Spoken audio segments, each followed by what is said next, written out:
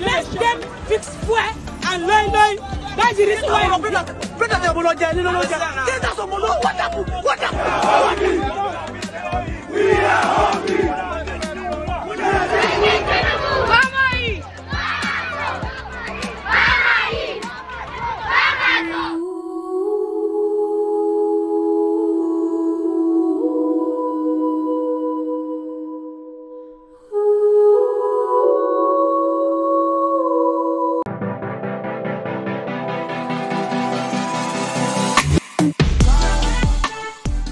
So how is everything with you? How are you doing? How is the security, going on? And are you safe? You're just the general situation for those of us who are not, in the northern Nigeria. Yeah.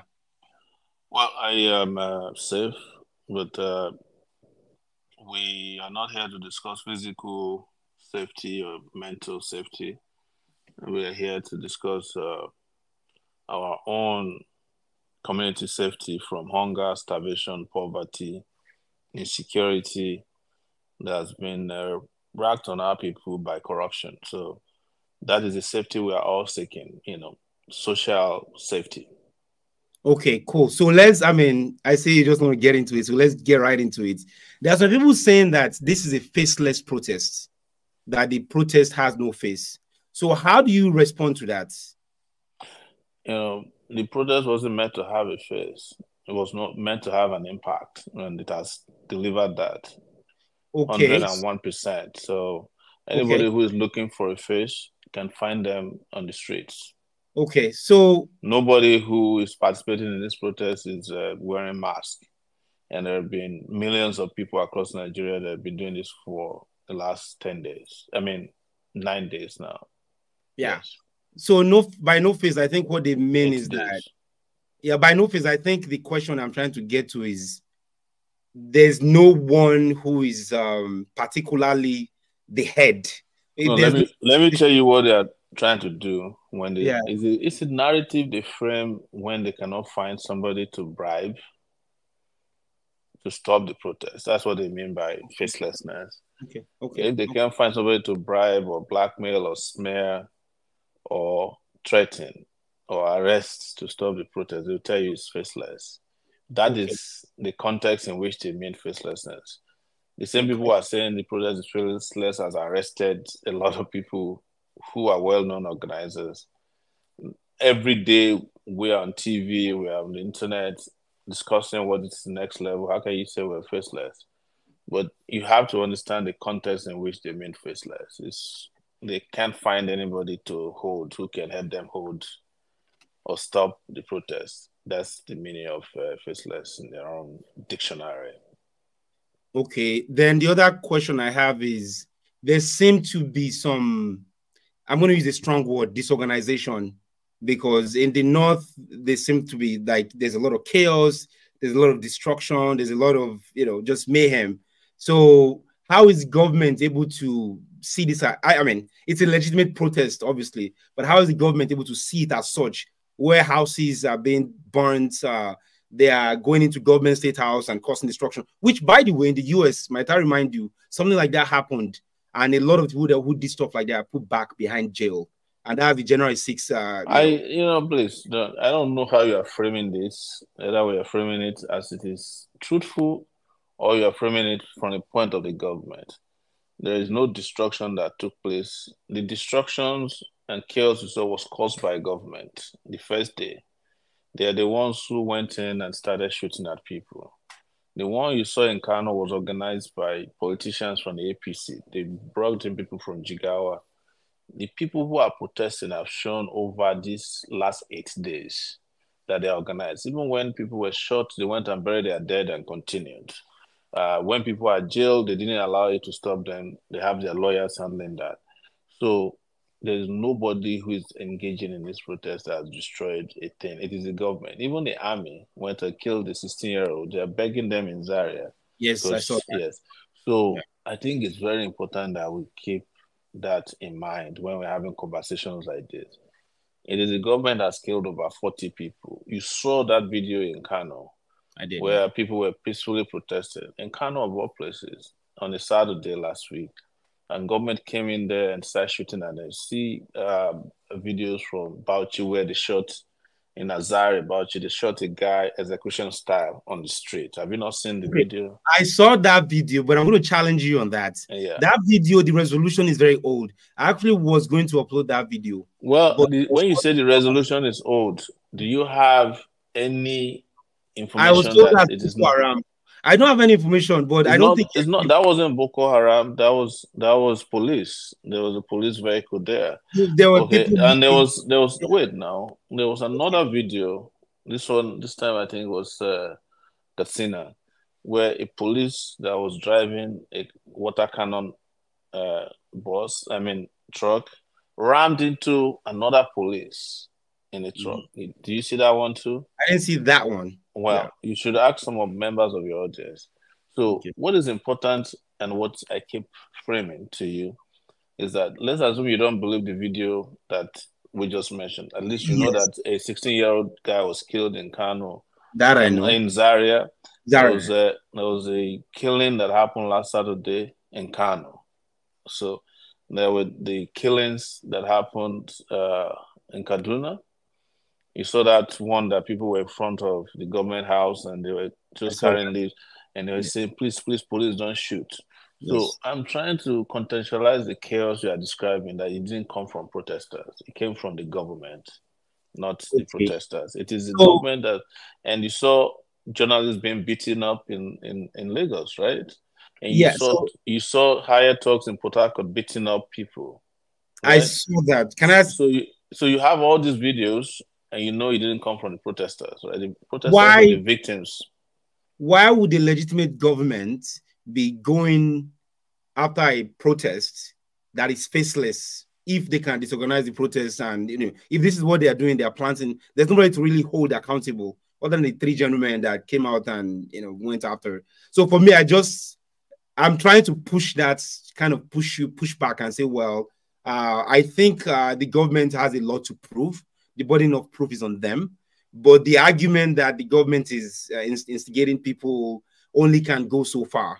And I don't know why. I don't know what evidence you need anymore. To be saying that we can't prove. I've given you proof of how government has been the one creating chaos. The question you asked me is about chaos and destruction. I'm saying this. It was instigated by government. They know how to do that. The Nigerian government has always instigated chaos during peaceful protest. They did it during NSAS. Are you telling me that? No, wait. Are you telling me that the guys waving the Nigerian flag and singing national anthem at NSAS were chaotic as well? NSAS is different. We're not talking about NSAS. No, but there's no difference. What the argument is the conversation we're having is, where did chaos and mayhem come from? And I'm giving you instances of how the chaos and mayhem came from. You said we can't push the argument far. How far would they need to go before we can push the argument? The argument I'm making for any logical person, again, it's not like I'm on the side of the protesters. And if you saw some of the videos we've been doing, the argument I'm just trying to make is, why would the government instigate and kill and do all these things? Which, again, by the way, I know in the beginning they were paying 5,000. That when people came out, but they are going as far as killing people when there's nobody to arrest or there's no face. So I mean, the thing I like about this protest is that it's faceless, to be honest with you. But I just think it'd be some. It is not faceless. We should not be saying that it's faceless. There are the people who are protesting are the faces of the protests. The hungry people who came out in their millions. They are human beings. They are faces. Don't say it is faceless. Yes. Maybe like what you mean is that there is nobody claiming responsibility or leadership for it. But there is leadership. It's just that the leadership this time around is not lousy. Protests that are organized by celebrities are different from protests that are organized and done by people. Mm-hmm. So it's the ordinary people that are in charge of their destiny. They are the ones protesting.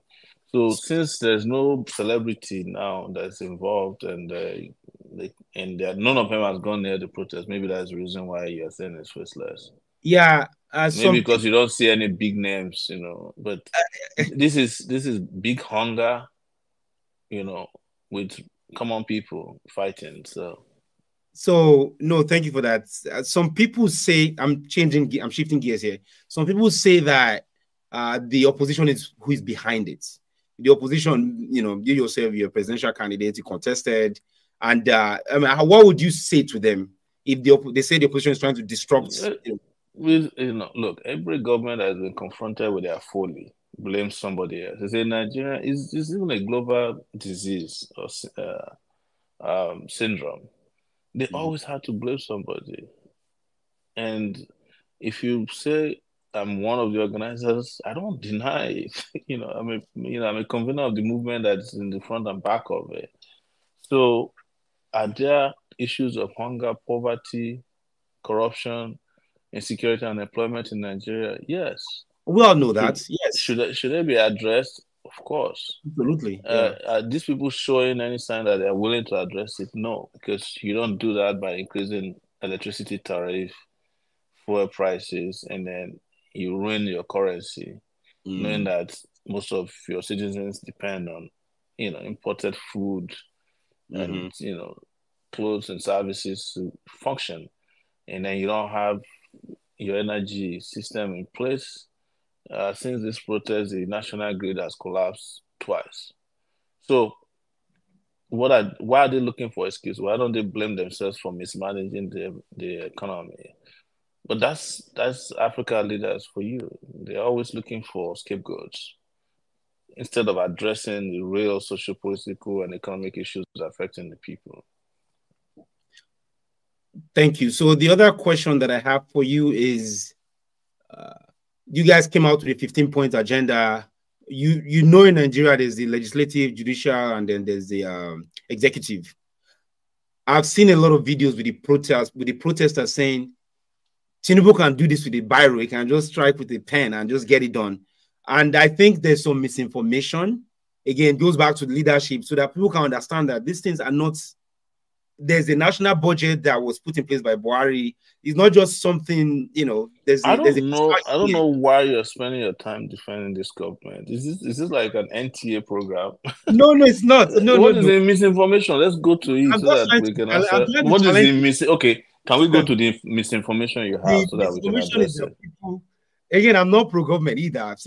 No, I'm just saying you're sounding like an NTA presenter. No, it's not the National Acquisition Authority. But thank you for that, for challenging that as well, for pushing back. All I'm just saying is, for those what is the misinformation that you are concerned about? Watching this misinformation is that people on the streets are saying that Tinubu can just use a biro and just sign this and it will happen. The first subsidy with a pen, they can just do this. Talk about the enters release of some of the protesters, they can just sign a pen. And so there are a lot of things. The Naira devaluation. But that's not misinformation. Do you know why people are saying that? He was the one who decided to remove fuel subsidy. So to change it is the one that needs to make a simple announcement that we're reverting back to what we now make life hard. Well, how about the legislation? The legislature. What did he go to the legislative arm when he removed fuel subsidy? No, he announced it the day he was sworn in at the Eagle Square. He's the one who unilaterally said the central bank governor he appointed should float the Naira. He didn't go to the legislative arm. Are you getting my point? And when it comes to the legislative arm, people have seen them do things in few hours. When he wanted to increase the number of years for the IG, it was done in one day. When he wanted to buy presidential jet for $100 million, did he contact you? Did he contact the legislative arm? When they sent 90 billion... Wait, just calm yourself. Just calm down. Okay. That's why I'm asking if this is an NTA program, so that I would have prepared myself, for it. So when they sent 90 billion naira for people going to Hajj, did they go to the legislative arm? No. But most importantly, the reason why Nigerians are out on the street today is because they've lost faith in all these institutions you are talking about. They've lost faith in INEC to conduct free and fair elections. Lost faith. I have for you. Yes, lost faith in the legislative arm because they're a rubber stamp. They've lost faith in the monetary policy section because of what they did to the Naira and the national currency. They've lost faith in the judiciary because they are always also endorsing through their activities or actions fake elections. And they are the ones who they will take people to court and they say they stole billions. The next day they free them and they're back as governor. These are Pabio, there's the president of the Senate. He had allegations of over 800, I think it's about 100 and something billion when he was governor. And when he went to Niger Delta as minister, more billions were stolen. He's not prosecuted. The person who they declare wanted from Kogi State, Yaya Bello, they can't find him to arrest him. Suddenly, EFCC cannot find him. And we have been told that he was escorted out of the country by the DSS through with the collaboration of immigration. So when simple things cannot be done by these institutions, you don't have a right to be asking the citizens to have faith in them. That is why protests break out. That is why you saw what happened in Kenya and Uganda. So people want to change the objective conditions without having to wait for compromised institutions. There's no other way to discuss it than just tell the truth about these institutions, and don't tell me that Tinubu cannot do anything about this. When those things that affect his interests, personal interests, he gets them passed in a matter of minutes. So, and I've given you some of the examples, and that how is it that these things are impossible? It is when something is going to be good for the Nigerian people that there's bureaucracy. But when it is the ruling class or the Nigerian elite, there's no bureaucracy. While we were at this conversation about, making life easier for the people, Dangote also became an activist and was complaining about his refinery. Within 24 hours, they have resolved this problem.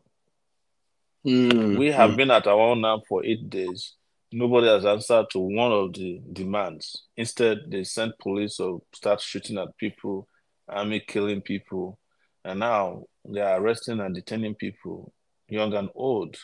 So what is it so difficult to address the issues that we're talking about that requires all these bureaucracies that you're talking about? Okay, so thank you. I hear what you're saying. I agree with you. And what you are trying to say is that the president needs to have the will. There needs to be a political will, which he can just say, well, this is what we have to do. Then he has to gather the group and gather, the legislation to do that. So, but moving on, you mentioned INEC. I personally, as a Nigerian, I expected that once he got into power, would have asked the INEC chairman to step down or something of that nature, given how bad the last election was and how INEC failed all of us Nigerians. So what do you make of that? Because you talk about corruption and, It's part of the demands. It's part of the 15 demands that the chairman sent packing, and that all the national members, they call them national commissioners of INEC, should be removed because majority of them are members of the APC. There's no way INEC as a body can organize, as it's presently considered, can organize free and fair elections. It's part of the demands. Okay. So if I ask, if you had of your 15, what if the government come back and say they can only do one? Hypothetically speaking. That's why we said non-negotiable. Before we can talk about anything else, you have to do the 15. Is there a timeline or a deadline or like in a month? Or because some of this have to be gradual. No, you are the one who kept saying that this needs to be gradual. Are you talking to government and government told you they cannot do it? Of course, no. Have you spoken to them and they said they don't want to do it? Probably yes. But the timeline will be determined by situational variables. When the first 10 days is done on Saturday, we'll meet again and announce fresh action. Okay. We're not going to look back until we win. Okay. Are you concerned about the fact that in other parts of the Southwest, like Lagos, I know that there's been some movements and, people are going about their day. I mean, again, we talked about leadership earlier. Is there any concern from you that once people, some people have to go to work, things have to move, even in the northern part of Nigeria? I think there's been protests in Lagos up to Monday, and it's going to resume pretty soon. Okay. The people of Lagos are not complaining.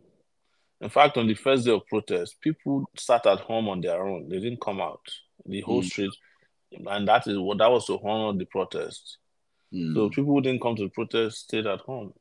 So the people of Lagos are not complaining. And if they were to complain, we would hear them out and work on those complaints. But nobody has disrupted traffic flow, except in areas where we're having a protest. And if that would occur, it will happen because the people themselves would join everywhere, and they have joined and done well so far. So that's our least concern. This is existential in nature. I mean, the struggle. So it can't wait for another. Can't wait for another time. There's some people, again, rumor has it that some external people are funding the operation, people from overseas or people from outside Nigeria. I mean, is there any credibility to that you're aware of? Because I was watching Yes, you. I'm aware that the program is well funded by hunger, insecurity, unemployment, lack of opportunities for people, lack of healthcare, bad roads, and very low minimum wage. The government came out yesterday and said they've frozen some accounts. Lack of payment of pension for retired workers. Those are the people funding the protests. I know them. And I've asked the government to put them on their watch list. Don't let those, subversive elements enter Nigeria or leave Nigeria. Yeah. So just shifting gears a little bit, there's this Igbo must go, blah, blah, blah. What's your take on that? What's your take on that? It's the Lagos State governor and Tinubu people that are doing that. And part of the reason they were doing that is to ensure that people from the Southeast are scared not to participate in the protests.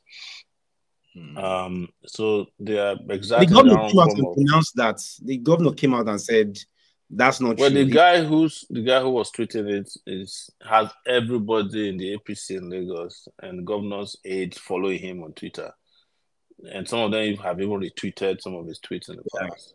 Well, they used him for part of the campaigning, so I know of that. I know that part. Yeah. Yeah. But so why would the governor say he's not aware of a person who has been closely linked with him? So he's aware of him. Okay. But now, their hand has been caught in the cookie jar. That's why you see them scrambling and scampering around. What do you make of the oil refinery with Dangote and the whole saga, which you mentioned earlier? I don't care about Dangote. Dangote is part of Nigeria's problem. How is he part of that's a big statement to say? If external outsiders see him as someone who's trying to solve the problem of Nigeria. No, he's not trying to solve the problem. The refinery itself was built on the back of Nigeria with Nigeria funding. The problem with the refinery is that it was never completed. It was not designed to be completed because the source of dollar round tripping.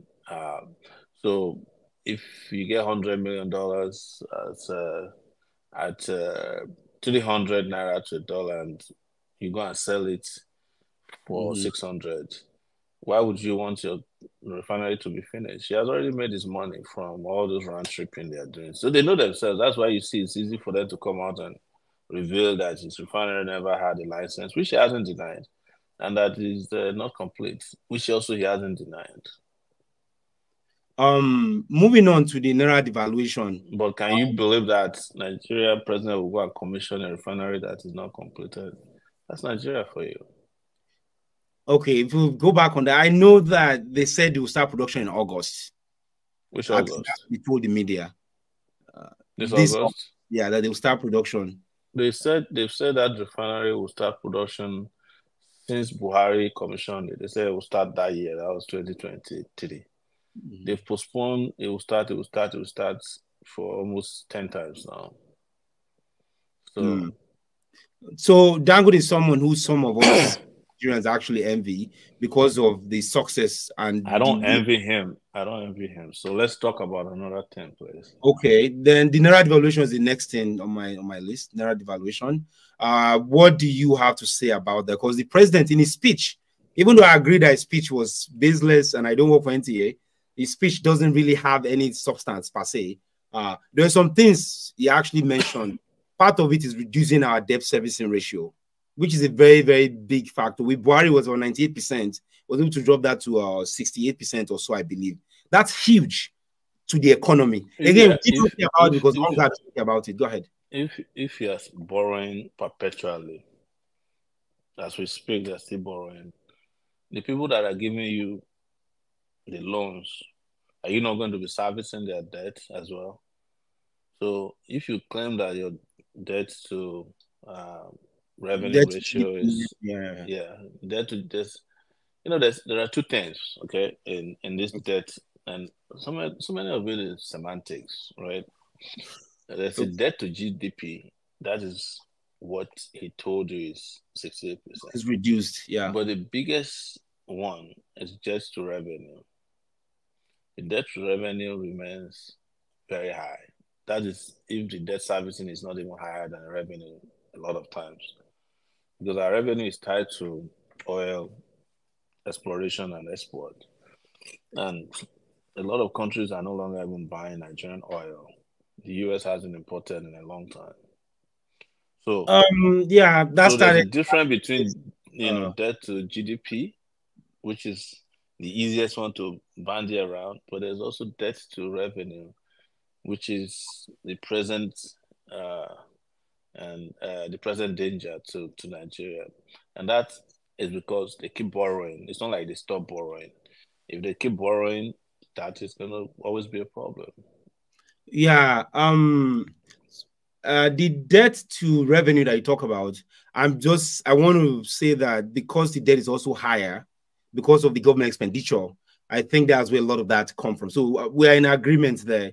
Talking about moving on to fuel subsidy, another big thing, which is kind of huge. I sent you a message that my next engagement is at 12:40. So I have 3 more minutes. If I will have to come back to your show. I apologize. No worries. We started late. I understand. But I was going to ask you about the fuel subsidy. Yes. Like getting the fuel subsidy. Like how quickly do you think that can be reversed, or how quickly do you think that can be brought back? Well, fuel is, when I mean fuel, I'm talking about petroleum products. Right. Only petrol is subsidized right now. Kerosene is not subsidized. Diesel is not subsidized. Right. Jets, A1 fuel is not subsidized. Mm-hmm. If those unsubsidized petroleum products are not giving you El Dorado, what are you talking about? And even the petroleum subsidy they said they have now, we're hearing that the subsidy still, the Minister of Finance just said that they're still spending over $600 million every month to import fuel. I heard about that. Yeah. Yes, that's what he said openly. Mm-hmm. And that's about 2 trillion naira every month to import fuel. Where does it go to? Because all of this is driven by corruption. One, there's an inflated figure of how many we use and how much goes to Nigeria. Mm-hmm. There's the issue of corruption of people who are not importing but who get subsidy paid to them. There's the issue of those who have access to customs and immigration who take fuel out of the country and then come and blame the people. Everything you say about fuel subsidy wasn't the problem of subsidy. It was the problem of laxity and criminality on behalf of government officials.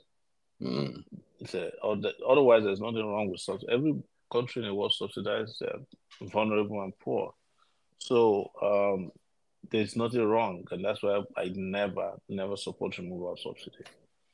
And by the way, my time is up. If we can, do you have the last word for the protesters before you go? What's your well, I'm calling on them to understand that everybody will be back for the grand finale of the first 10 days on August 10th. So please, protesters, dust your boots, your placards, and your courage, and we march once again around Nigeria's wall of Jericho. This time it must collapse. Nigeria, they use computer. The leaders of Nigeria, they use radio where they turn the knob.